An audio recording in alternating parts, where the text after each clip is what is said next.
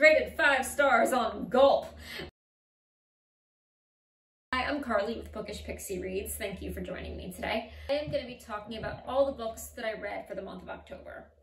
And so I'm going to do my little analytics that I've been doing.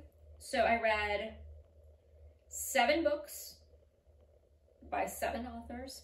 5 of the books were physical format and 2 were in audio format. All the books I read were female. I had a couple of repeated authors, but 5 female authors, 0 male.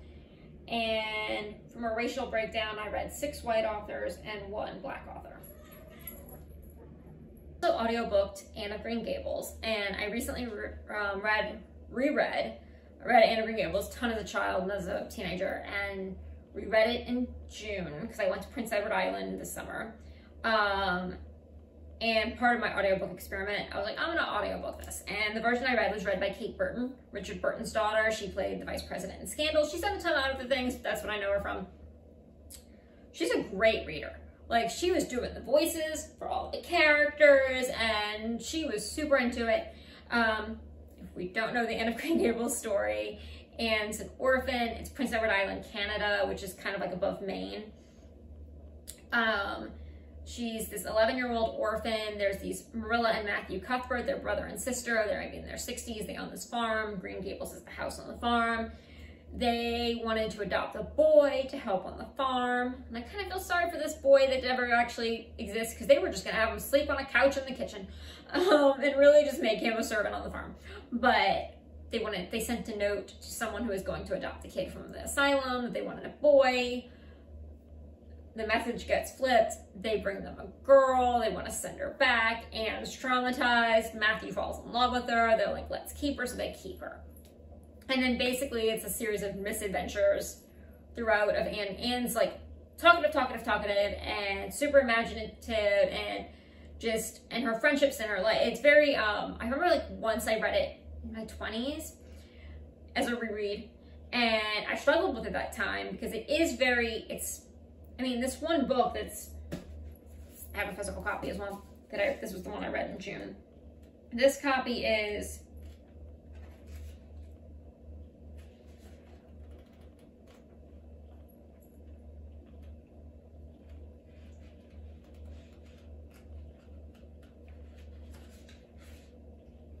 this particular copy is 440 pages long, and that covers 6 years.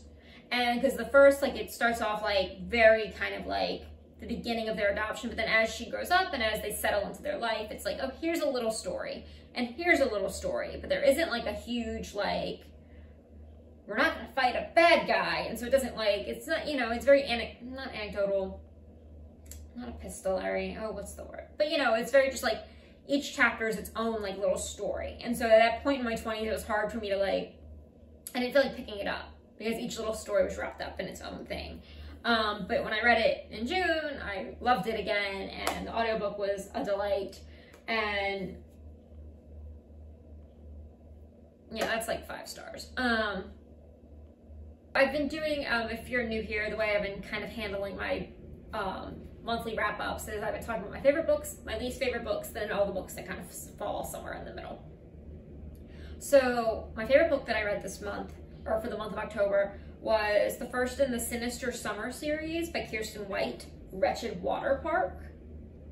So I actually originally read this in June, but in October it was my, I did it on audio. And I'm doing this little audiobook experiment for myself for fiction books.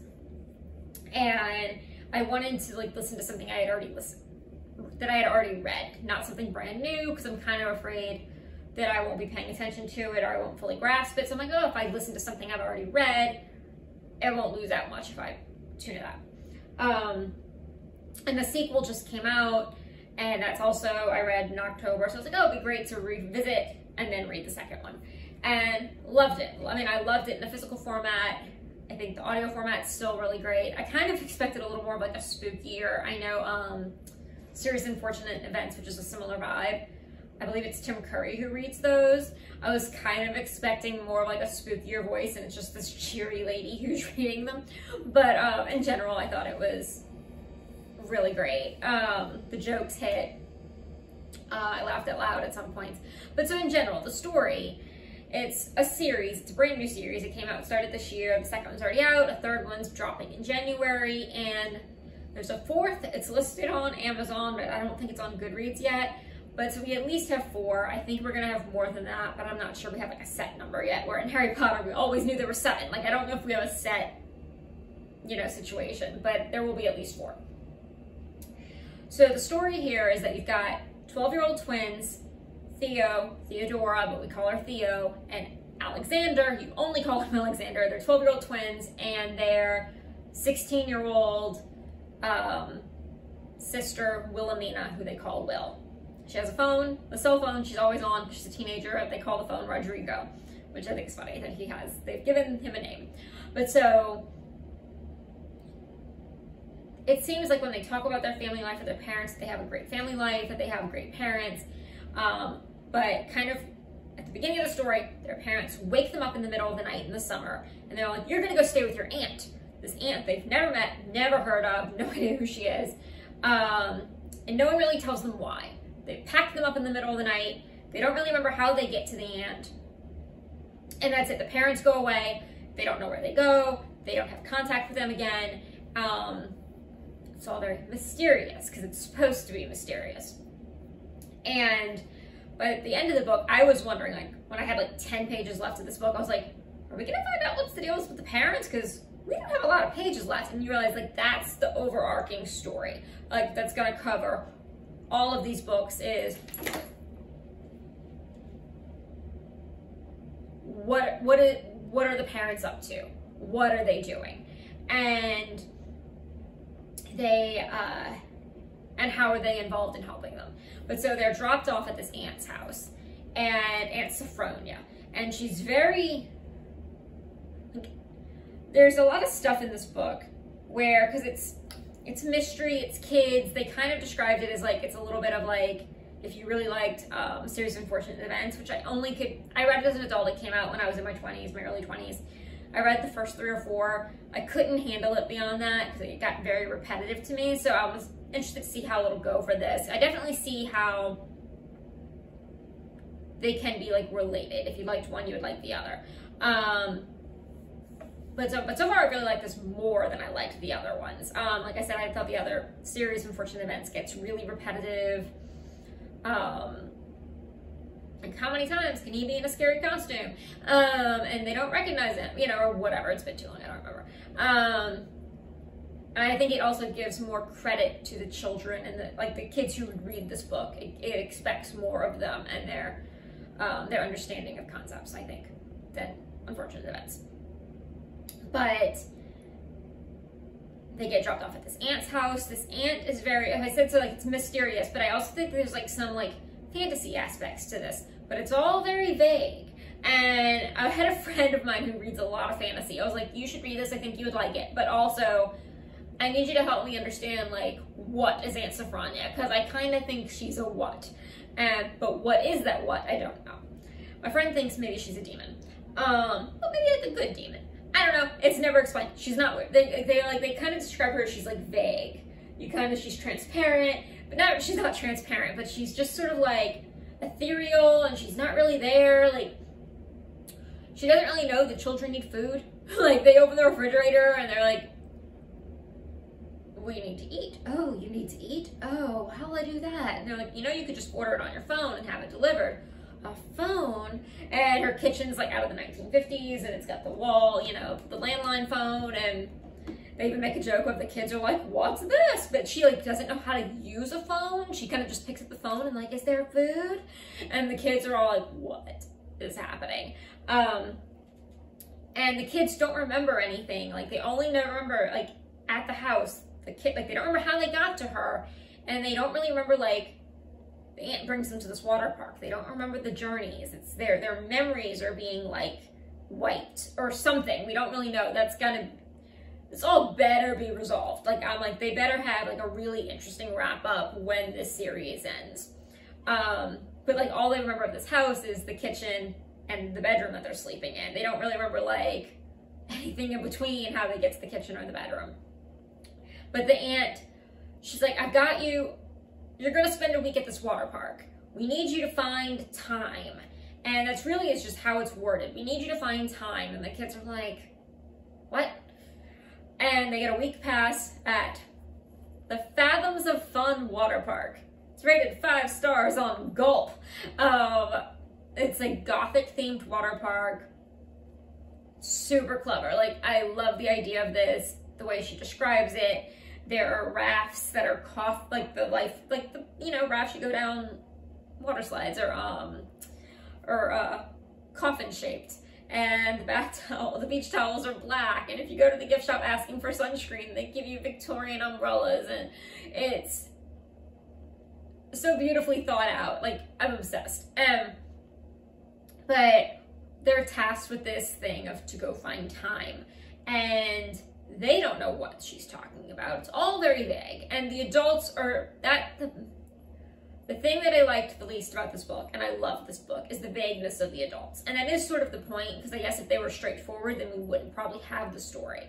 But I swear to God, if this is not explained at the end of this series why they had to be vague AF, I'll be really disappointed. Like, they need to have a really good explanation for this all to work. Because, I mean, the kids so it's very frustrating, especially as an adult reading this, the vagueness of the adults. But at least it is purposeful. The kids acknowledge the vagueness. They're like, talk to each other, like, what is she talking about? What do they mean? Why can't they just tell us what they mean? And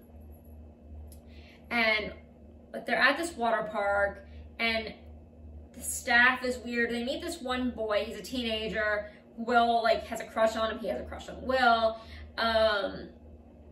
The water park's sort of in his family. He's like the nephew of the owners. He talks about that his parents sort of disappeared. You start having like a running theme of missing parents. But he's like the woman who owns the water park, Miss Widow. Oh, Sinister Summer, the name of the series. The children's last name is Sinister. Their mother's last name is Sinister. Their father's last name is Winterbottom. So they're the Sinister Winterbottoms. They're not actually sinister. I thought that was clever and cute. But so that's a running theme through the series, is the last names. The people who own the water park's last name is Widow. This boy, Edgar, who is friendly with them on the staff, his last name is Black. He's related, so it's like the Widow Blacks, or the Black Widows, maybe. But, so they have a lot of fun with the last names. But outside of Edgar, the rest of the staff is very strange and borderline scary, and probably beyond borderline irresponsible. And as the week progresses, fewer and fewer people are visiting the water park. And it's because it's so weird, and because it's kind of scary, and there's like no food. Staff is stopping to show up, so there's no like concessions. And even when you had concessions, they were trash. And they're just kind of like, what's going on? We don't know where our parents are. And we're constantly being told to go find time. We don't know what that means. And apparently, like, pre-story in the past with their parents, they would go on scavenger hunts in the summer. And so they're like, maybe this is a scavenger hunt. And so they're trying to figure out, like, what could this possibly mean? And you find out that, like, the woman who owns the water park, her husband has gone missing. Like, he went into the wave pool and never came out. Like, how do you go into a wave pool, but you didn't die because there's no body, just disappears? And so the kids are like, maybe that's what we're supposed to do. Maybe we're supposed to, like, solve this. And so that's sort of what the progression of the book is that I'm trying to figure out. And then there's, like, the water slides. There's a tower, and there's, like, 7 water slides that come off this tower. And they can see there's somebody in, like, a window at the top of the tower. And they're like, somebody's in the window, and they want to find the missing husband. And they're like, maybe that's all the thing. And so at the end, that's all resolved.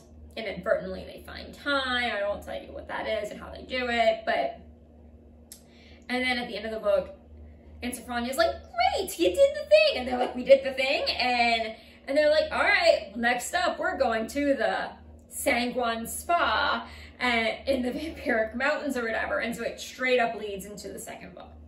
And I think this is so much fun. I had a blast with it as a full-grown woman. I think middle grade kids who this is directed towards would have a blast with this. I think reading it with your kids would be fun because there are jokes for grown-ups too. The diversity is really nice. It's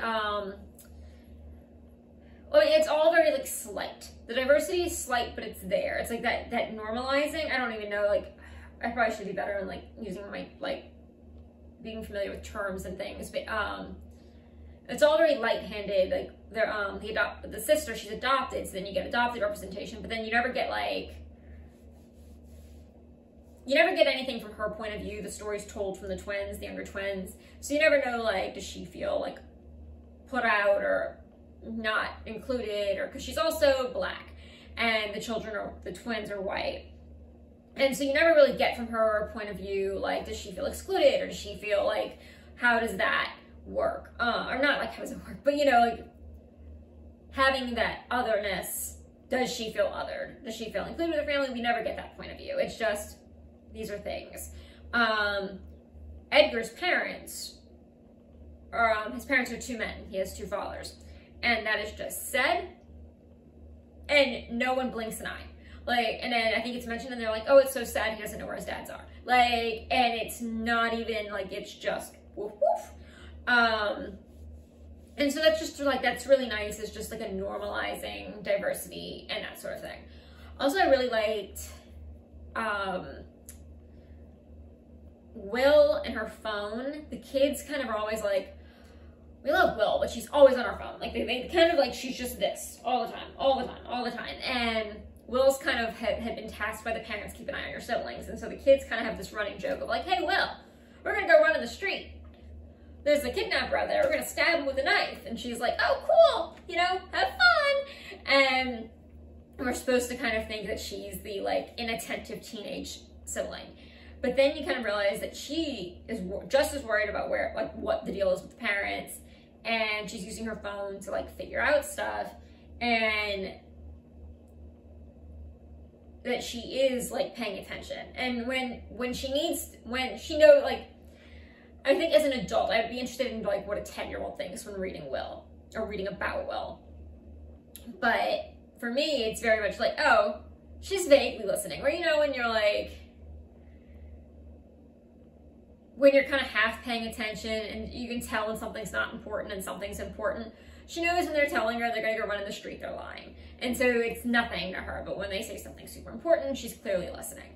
And I like that, how that's represented as a teenager. So many teenagers, I feel like, in books directed at kids younger than that, are like, the teenagers are the big bad, or they're mean to me, or they're not, like, they don't want to include me, or whatever. And there is, like, this, she's on her phone, so she's not playing with her siblings, but that she does clearly care about her siblings. And I really, really liked this. I would recommend it.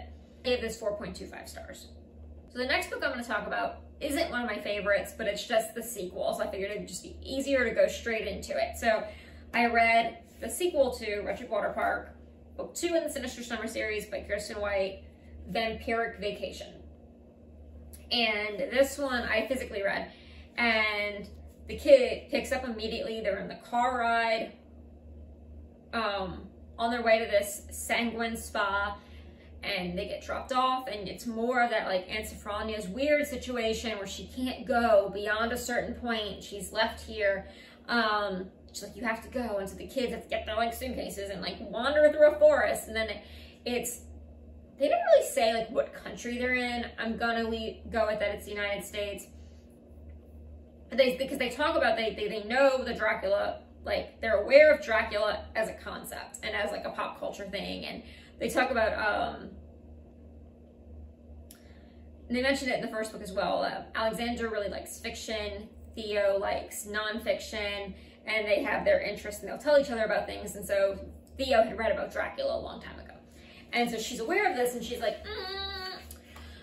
how are we going? Because they're going to the Little Transylvanian Mountains, I think. I think that's what it was called, and that's where the spa is. And it's like, oh, well, Transylvania's in Europe, and this is clearly, like, a smaller place. And they finally get there, and it's this castle-like building, like, on a mountain. And they go in, and it's a spa. And unlike the water park that had, like, very little people, this is full of people, and a lot more children. And I struggled with this one in a way that I didn't with the first one. And I think this one relies very heavily on the Dracula story. Like, characters have the same names. There's this adult. So I guess like every book's gonna have like a weirdo adult. And so you've got like this adult running around wearing like a cape, and we're supposed to think that maybe he's Dracula, but he's called the Count.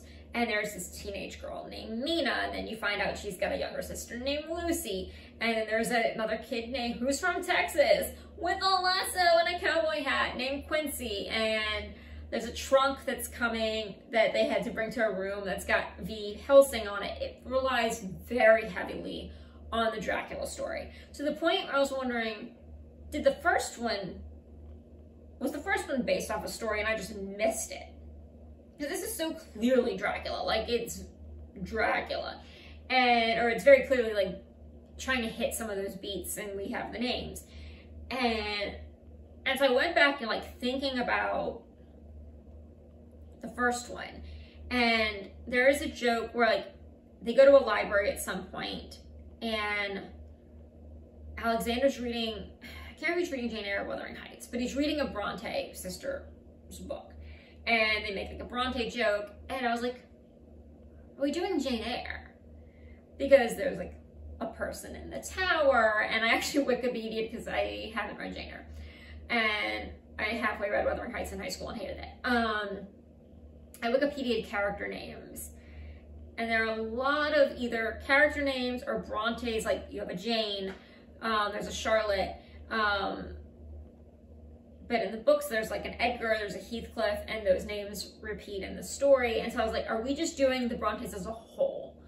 Gothic, the Gothic story, person in the attic in Jane Eyre, woman in the attic in Jane Eyre, we got a person in the tower here. But this felt like, if that's the case, because I don't have confirmation on that, but that's sort of like my running theory, is that that's because the fourth book, I mentioned there's gonna be a fourth book. The fourth book's doing Frankenstein. Like, I can read the description on, there's like a Mr. Frank and a Mr. Stein or something like that. And so like they're clearly hitting these sort of like horror kind of concepts. And so I was wondering, like, how did I miss whatever the first one was? And so my general running belief that I'm going with as of this moment is that they're doing the Brontes as a whole. But this one is very Dracula. And I think that's its problem compared to the first one, where the first one had much more of like an original concept. It wasn't so relying so heavy on like a pre-existing story. It took maybe halfway through the book before the story really got going. And once I got there, I was like, oh, cool, like this is great. But it just took so long because it was just trying to hit these beats of the story and introducing you to these characters that have the same names, and like, okay, can we get with the story, please? Adults still as vague. And Sophronia assigns them a new vague AF task. Still don't know what the deal is with their parents. We get more parental backstory of kind of just more details about them as people. They seem nice. I'm kind of wondering if their mother is human. I kind of wonder if she doesn't have feet. You'd have to read it to get what I'm saying, but I kind of wonder if she doesn't have feet.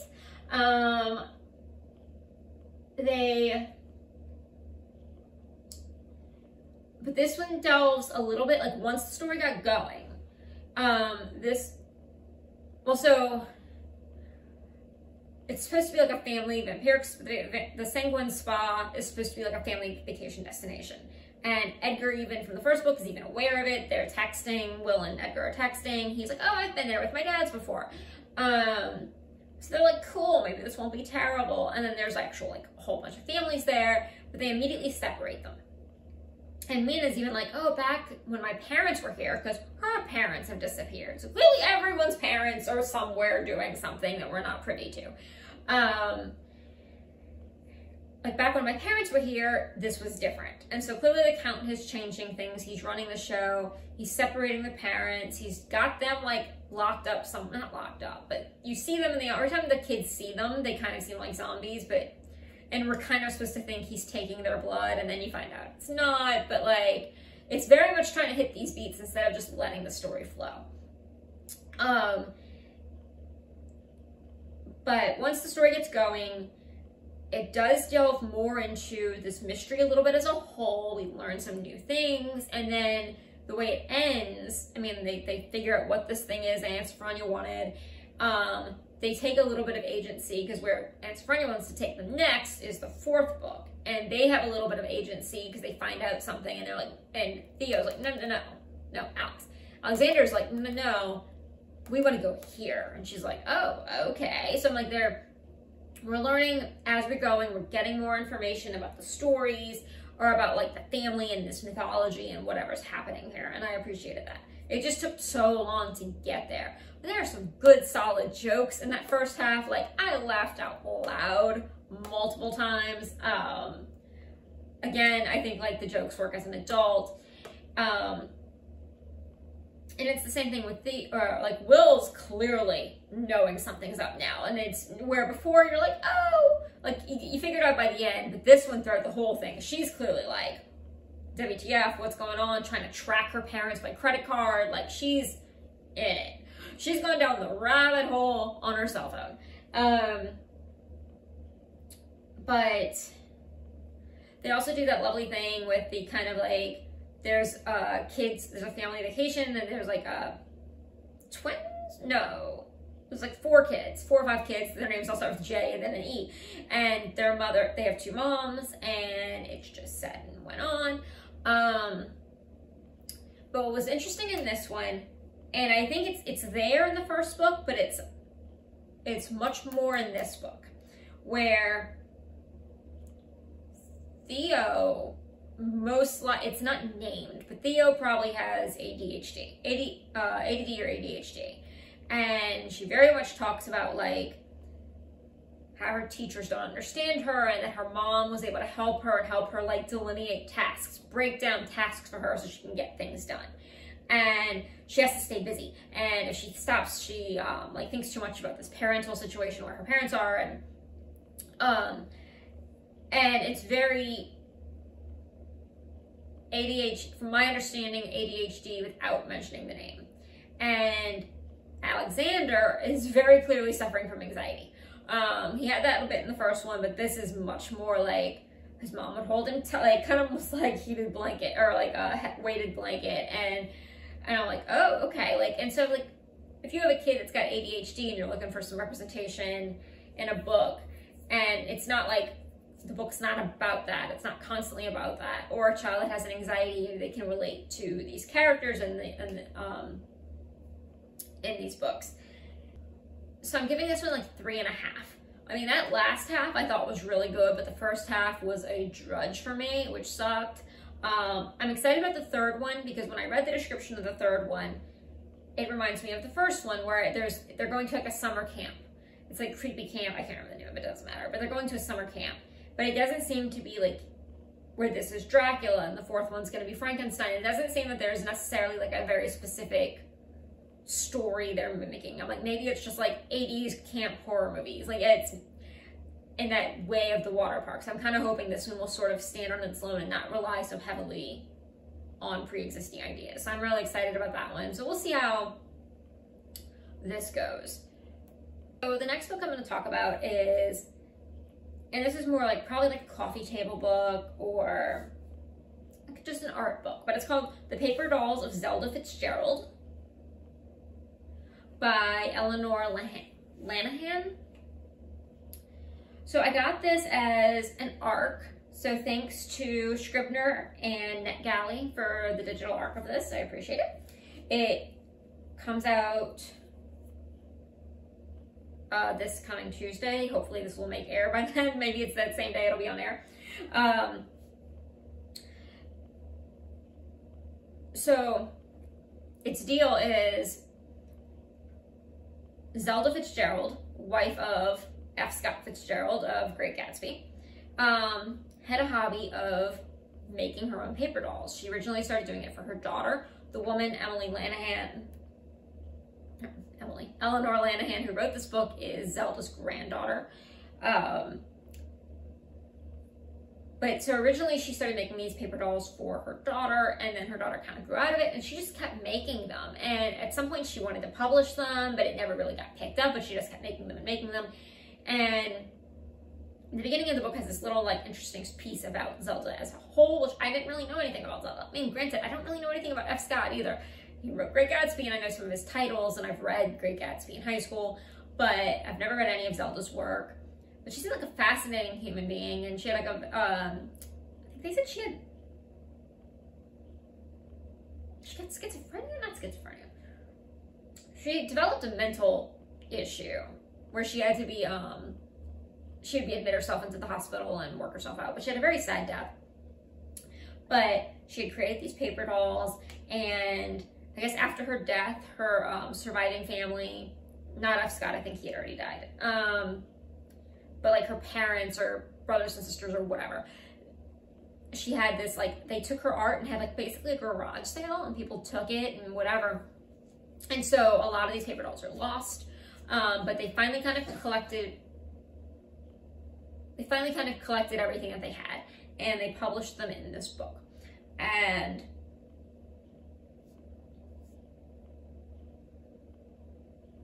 yeah, it's the first time they've been collected. And they're really beautiful. She would sketch her dolls out with pencil and then on illustration board, and then would paint them in, and I always read this word, I've never heard it pronounced, but like gouache, opaque watercolors, gouache, gochi, I have no idea how it's pronounced. And the clothes that she wore were painted in a light paper, and sometimes she would use like maybe actual fabric or wallpaper, or she would use different or actual lace to make the clothes and the materials. Like her first set of dolls were just her family. Like she made one of herself, of F. Scott, of her daughter, and then she sort of progressed to nursery rhymes, Little Red Riding Hood, the Three Little Bears, Goldilocks and the Three Bears. And then she kind of went to French royalty, and then she was doing King Arthur and the Round Table, and I think she was doing like the Three Musketeers, and she kind of just keeps progressing, and it's really interesting to see like her art as it progresses. And she's also got like this really like interesting humor in the pieces. Red Riding Hood, she's got it's very like haute couture, like the outfits for these characters. The wolf is in a party dress. Like there's an outfit for the wolf, and then there's like wolf in a party dress. And apparently Zelda was trained as a ballet dancer, and she took a course in theater costume design, and you can so see that in a lot of these pieces, especially as she progresses in the hobby, where they're very theatrical. The costumes and the flair, like I could absolutely see this on stage. I could absolutely see this in a ballet on stage.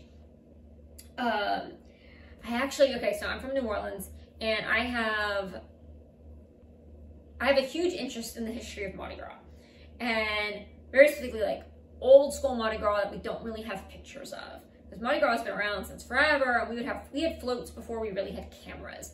And so the only records we have of a lot of these floats and a lot of the costumes of people on the floats are the illustrations from the costume designers and the float designers. In the past year and a half, there's been several exhibits, or in the past 5 years or so. Like the last 2 years, there's been like multiple ones. Exhibits of old sketches of Mardi Gras costumes, and from way before cameras. And there were so similarities. I have a friend that I've gone to these exhibits with, and I was showing her these. I was like, look at them, like these look like, because the old Mardi, because now the Mardi Gras costumes, most of them, not if you're the king and queen of Rex, not those, but like the regular standard float riders, they're very like cheap Halloween costume material that it's gonna rip and you'll throw away at the end of the night. Like I rode for the first time this past year, and by the end of the night, my costume was like ripped. There's these cheap things that are probably made in China, whatever.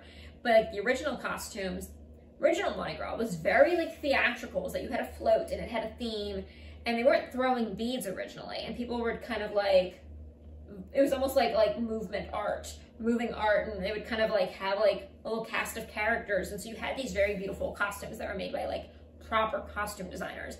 And so many of these costumes, like I was like, wow, these all look very familiar, and I'm guessing like time-wise that would make sense, like the dates-wise of these things. And I kind of wondered, apparently Zelda's from Alabama, didn't know that. And so I wonder if, like, had she been to our Mardi Gras, did she go to Mobile? Mardi Gras started in Mobile. What was her experiences with that? They never get into that. I personally made that correlation. I have no idea if that's like an actual legit thing, but they do have those things. I'm giving this 4 stars, and I think this could be a great book for Christmas to give someone who's maybe got like a quirky art, like who likes quirky books, who likes things to have like a fun conversation piece on the side table, who maybe is a fan of the Fitzgeralds in general, and you know, they've got all the books and this is something new and different and maybe they didn't know about. But so I think it was just like a really quick, you know, breeze through, and I thoroughly enjoyed it, and like I said, 4 stars. Another favorite book that I read that kind of happily lived up to expectations was The Lost Ticket by Freya Sampson. I saw it on a Facebook book club group. Somebody mentioned it, they read it, and that it was charming and delightful, and I love charming and delightful. And so I checked it out, and it was charming and delightful. Takes place in England. This woman, Libby, she, pre-story, like immediately pre-story, her long-term boyfriend breaks up with her. They lived in like Suffolk, England, and she kind of grabs a bag full of clothes and goes to stay with her sister in London. Pretty much the second she gets in London and gets on the double-decker bus, she meets this older man, Frank, and not like creepy older man, like older man. And he's like, you remind me of someone, and then you find out that he,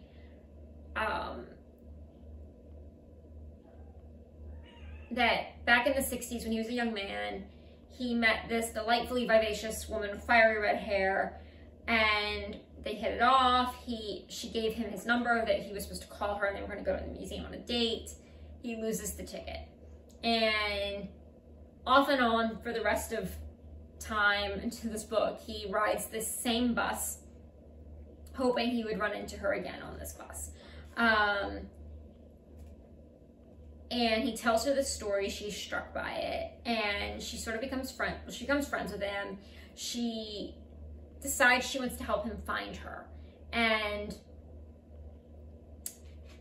she's like, maybe we can like make like an Instagram campaign or like a hashtag and put up posters everywhere. And he's got a carer named Dylan who, and this was what I found was annoying because it is sort of like women's fiction, kind of like light romance, and I don't deal well with romance. And this is really lovely kind of on the romance front, but the beginning is so standard drama for drama's sake, and I was like, no, but they kind of get over it pretty quickly and it's fine. But she meets him on the bus, doesn't realize he's Frank's carer. He yells at her, and then she's like, oh my god, you're stalking me, and then it's really, he's just like going to the same place. We find out that Frank has Alzheimer's, dementia, that he's getting worse in his disease, and Dylan's very afraid that like the failure in finding this woman is going to be devastating to him, and so he's very concerned about that. But he goes along and helps her post stuff up. They develop a friendship, you know, clearly feelings are involved. And it's just their story. And it was really sweet. It was just a really sweet story. So my only problem, and I suppose it's not even really a problem per se, is that Libby's sister has fertility issues, and my issue with it is that it's so barely touched upon. Like, it's sort of mentioned for a future plot point that has nothing to do with the sister. And I feel like you could have had the whole future plot point without this. So if that's like a triggering thing for someone, it is mentioned. It's not really dwelled upon, but it is there. So there's that. But overall, I really liked this. I flew through it over like one weekend. I'm giving it 4.25 stars. It just sort of was like my almost perfect romance. It was barely a romance. No, but it was just like, it was sweet and it was lovely and it was nice and it was charming, and it kind of ticked all those boxes. But 4.25 stars. So the next book I'm going to talk about is something I was so looking forward to, and I was really kind of disappointed by it, but the newest American Girl book, if you saw my TBR video for October, I was so excited for this. Meet Claudie, an American Girl. She's the newest American Girl doll character. 1922, Harlem Renaissance, written by Bennett. Claudie is 9. Lives in a boarding house with her little brother Jody. He's 6, her parents, and a cast of characters of artists. There's like a singer, there's a painter. Her dad's a baker, her mom's a journalist. I think there's like a musician, but there's like an assortment of artists in her boarding house that she lives in. And kind of the idea is that like her best friend, who's barely in the story, is a really good dancer, and she goes through this dancing school. And the thing was the Harlem Renaissance. At the time in the 20s, you know, Harlem was full of all these amazing people and amazing talents, and she's surrounded with that in this boarding house. And so she's at this dancing school, and she's not really good at it. She doesn't feel it, and God, I feel that. I was in dancing school for 13 years, and I was terrible. And I got to the point where I knew I was terrible. And her friend's really good, and she's like, I want a talent. And so kind of throughout the book, she's trying to figure out like, well, maybe I could be this. And her dad's a baker, and she's like, well, can I do icing? And she's terrible at it. And he's like, well, you can't just like grab the icing tube and expect to be good at it in one day. And we find out that the boarding house is behind, the woman who owns the boarding house is behind in rent. They raised the rent, I don't remember, but they need to raise a certain amount of money so they can all live there, because they're like, we're gonna have to move out. And she's like basically lived there almost her entire life. These people are her family, even though they aren't really family.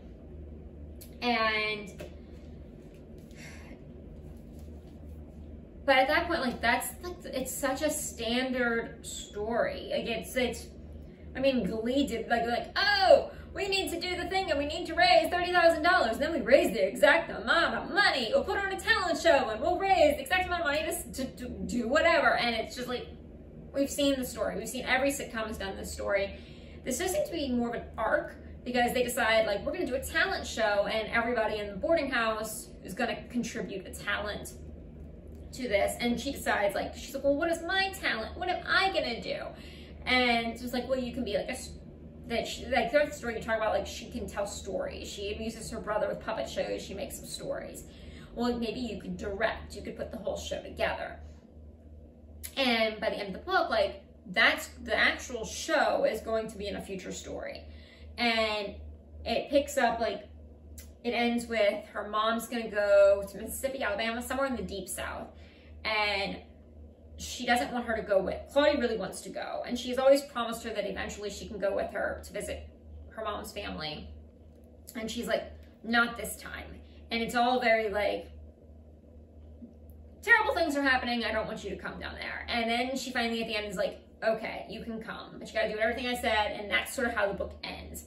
And so the next book will probably be like them going on this. And I do wonder, like, I grew up very heavily with the American Girl dolls and all the books. I loved them. I think the last ones I read were Kit. Oh, I was too old for Kit, but I wanted to read Kit. And though I haven't read, so I'm like, I know it's like Meet, learns a lesson, the Christmas, the birthday, the summer, the winter. And I'm like, if she's just going to Mississippi with her mom, like, I don't know how, like, I mean, that's fine. It's totally fine. But, like, will it be learning a lesson in that traditional way, or have they just gone off completely from that standard of how they would do the stories? Because, I mean, they used to all do, I think 4 or 5. Like, I don't know if y'all ever noticed this if y'all read the American Girl books. Every character, like Samantha, because it all is like summer, school, winter, and then like spring, summer, winter, like those. So you kind of got like 2 years. It was always, Samantha's 1904, 1905. Addie was probably like 1864, 65. Like they all had like something 4, something 5. And this starts in 1922. what is nice is, so her mom's a journalist for a black newspaper, and she visits her mom, and she always looks like her mom, like if she's covering something kind of really heavy and dark, she'll flip the paper over. She doesn't want it. And she says, like, the reason she writes for a black newspaper, well, outside of course, she writes for a black newspaper. She's a black woman in 1920s. And she's like, it's good to tell our own stories. We need to be able to tell our stories from our point of view. And absolutely. And if you're gonna if you're not gonna be a grown woman reading this book and you're gonna like, here, let my 9-year-old read this book. They talk about lynching. And so that might be something you want to sit with your child and talk to them about. Like, of course, like, these things happen. And she talks about, like, the NAACP, apparently, and I didn't know this, they would hang a flag outside of a window every time somebody was lynched to, like, be like, this is happening, be aware of it, blah, blah, blah. And so they aren't shy about racial issues. I just thought the story was super basic, and I actually was kind of like, so I said I was super into the American Girl books when I was age appropriate, and I was like, were these books not that good then? Were they always not that good? I just have this memory of them being good because I was 9 and I didn't know any better. But at the end of the book, so Brit Bennett, I was saying, and I should have said at the beginning, Brit Bennett wrote this, and she's almost the reason I was so excited about this. Is that she wrote The Vanishing Half, which was amazing and was maybe one of my favorite books from last year, and she's a New York Times bestselling author, writes legitimately, like, published, edited, grown-up fiction, and Addie was her favorite doll, and it was her favorite girl, and she, like, there's a whole little intro, and you see her wearing the Addie dress when she was the age, and she interviewed the woman who wrote the Addie books, and I'm like, oh my God. And so I think I expected a lot more of her, but it's still, even no matter who would have wrote this, I would have been like, that's really basic. And I was like, were they all this bad? And then at the end of the book, they gave you, like, I'm not sure if it's the entire first chapter, or part of the first chapter, but they gave you some of the first chapter of the first book of Addie from back when I was like 10. And if you're not aware, Addie was, and her mom were runaway enslaved folk. They run up to Chicago, New York, somewhere up north, and live a life as free people of color. But the first book is them literally running away, living on the slave plantation and running away. And they give you that first chapter, and I'm like, holy, this is legitimately good. Like, I don't have to pull these out because I have them in like a little like storage case somewhere. They don't live on my shelf at the moment, but I'm like, I have to pull these out and reread these because that's legitimately good. So it's not just, oh, my nostalgia memory made them good when they weren't. They're good. And this was just fine. Like, it's important to have this stuff. It's good that they're doing more people of color characters that aren't, you know, in times of trauma. And you see like people who were artists and all that stuff. All that's great. But I thought, like, just the story could have been more inventive as a whole. But so sadly, I'm giving it 3 stars. But you know, it's there, and I'll keep reading them because you can read it in a day. It's fine. But so another book I want to talk about that I was so excited for, and I think I was a victim of my own high expectations, is The Three Dahlias by Katy Watson. It's going to be the first of a series. The second comes out in July. It comes out in July of 2023. And it's, I got it as an ARC. So thank you to NetGalley and Hatchet. Is that how we pronounce it?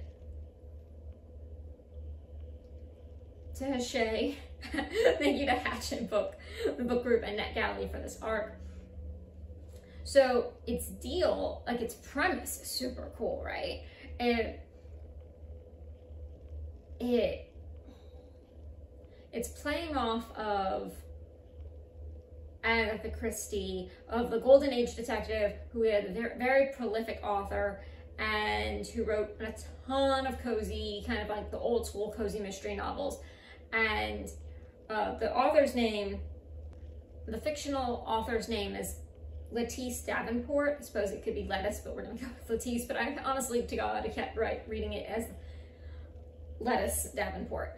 But Lettice Davenport, also known as Letty, she has since passed away, like pre-story. Agatha Christie, you know, it's been a while. But the house she lived in her brother's house, and now like her nephew and his wife and his granddaughter live in this house, and they do a fan convention. Her Miss Marple, or her Hercule Poirot, is named Dahlia Lively, and that is the name of our real series. And so people are fans of the books.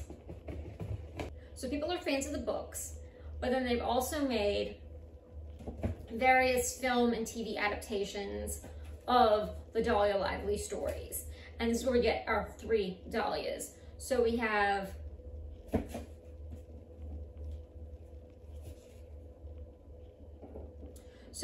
Dahlia number 1, who is Rosalind, and she was our first adaptation. They made 3 movies with her. And our second Dahlia is Caro. It's like Cora, but the vowels are flipped, Caro. And they made a TV show with her, and it ran for years and years and years, so she's one of the more familiar ones to like the general public. And then our third Dahlia is Posey, and she's going to be the future Dahlia. They're about to make a movie. They're going to make an announcement at this fan convention that she's going to play her. She was a child star, had her Lindsay Lohan issues, and is coming back up and hoping this will be like the kick to her career, the kickstart back to her career. But so they're having this fan convention. The story takes place over a weekend, like a bank holiday weekend. So the premise is really cool. I love this meta kind of fiction thing. Of course, someone dies, and then these 3 women, who are not detectives, but have played one on TV, kind of decide, we're gonna solve this murder, yada, yada, yada, and so forth. And there's jealousies and rivalries between some of the Dahlias. Like, I was the Dahlia, you're just the second Dahlia, and blah, blah, blah. Sorry, my cat is chewing the extension cord. Hey, stop that. Stop that. But my problem comes in was sort of the writing and the way the author decided to put it together. So the very first chapter is like the day before the convention starts. Like the Friday, I guess. And Rosalind is a friend of the family. She knew Lettice when she was alive. She had met her a few times. You find out she's been having a long-term affair with the nephew, and he's married to her best friend, and that's how they met, was through her. It's drama. But the first chapter, honest to God, I thought was kind of trash. And that turned me off of the whole thing, because it was so clearly exposition to set players up. And whether or not these are things that came true, they were so clearly meant to be either the solution or red herrings or whatever. But it was just like, oh God, like it was just so obvious what was happening in that chapter. And then the next chapter was first day of the convention, and was told, hey, and more so than even the second chapter, just like the next section of the book is told through Dahlia number 3, Posey, who's about to become the next Dahlia. And it's all day Saturday, all day. And then the next section is Caro's chapter or section, and that's Sunday, and that's all her. And it felt very, I liked Posey's section best, and then Posey's section best, but they were constantly like reading into each other's, like, oh, I saw her look at me like that, that must mean, or I wonder if she's thinking, yada, yada, yada. And it just became like, by the time you would get to the other person's point of view, and then they would go like, oh, I noticed that happened, and this is what they thought, it just felt, got repetitive. I would have really liked them to be all 3 together, like maybe just a chapter every other chapter, not whole sections of the book from point of view to point of view. Because then the last day, they do all join together, and that actually is really pleasurable and interesting, and the end result was actually really nice. I think I will read the second Because now my expectations have been, you know, I think appropriately adjusted. But it was also a really interesting commentary. Like she doesn't make it a whole plot point, but she does talk about gatekeeping of fandom. Like there's a person as a guest at this fan convention who's I think Indian or Middle Eastern, and he's younger, and you can tell that he feels kind of off-put being there. And at some point he's like, what, you think I'm not like good enough? Because he's a new fan too. He's only recently become a fan. What, I'm not good enough? And they're like, no, it's fine. I don't mind you being a fan. But like, apparently like, and I've seen that in other fandoms, Doctor Who, and just like, if you haven't been around since the beginning, you're not a fan enough. You're not a good fan. You're not like a proper fan. And I thought that was really interesting that she brought that up. And there was also a line, because I have this thing, and I've talked about it before,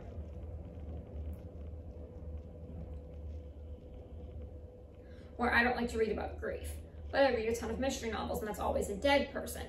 But cozy mysteries especially, but many mysteries even not cozy, we have no relationship to the dead person.